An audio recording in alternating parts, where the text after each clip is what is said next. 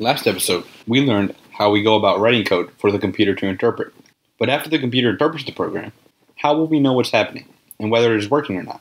We do this by looking at the console. The console is a text interface within the computer that us programmers can use for our programs for a variety of uses.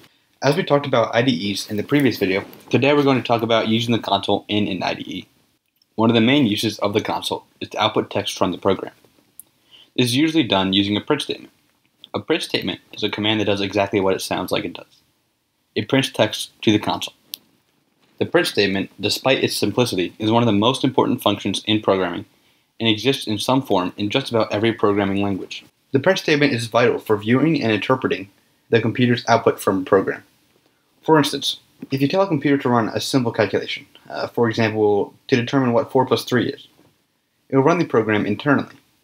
However, what is the purpose of having the computer run this program if you will not be able to tell what the result is? Instead of simply telling the computer to perform this calculation, instruct the computer to print the output of the program to the console, and upon the program's completion, 7 will appear on the console. It is important to note that the print statement varies depending on the programming language being used.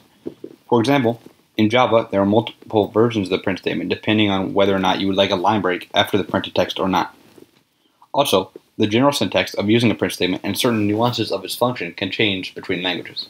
However, you can generally rely on it carrying out the same overall function, as it is a foundational statement for programming in general. All of its functionality makes the print statement, along with the console, a very useful developer tool. However, it is important to remember that that is all it is, a developer tool. The console is not really meant to be viewed by the end user of a program.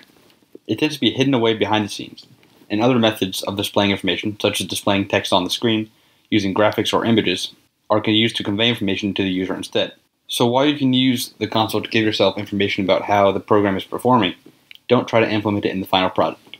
Overall, remember to use the console to its fullest extent when writing and debugging your programs, as it is a great tool to use to tell how your program is performing behind the scenes. Next time, we will be diving into the many things that computers can do, and how to use a computer's functionality properly when writing a program. If you enjoyed this video, consider subscribing. Check out our last video to the left on how we write code, and check out the playlist linked to the right for the rest of the series. Thanks for watching.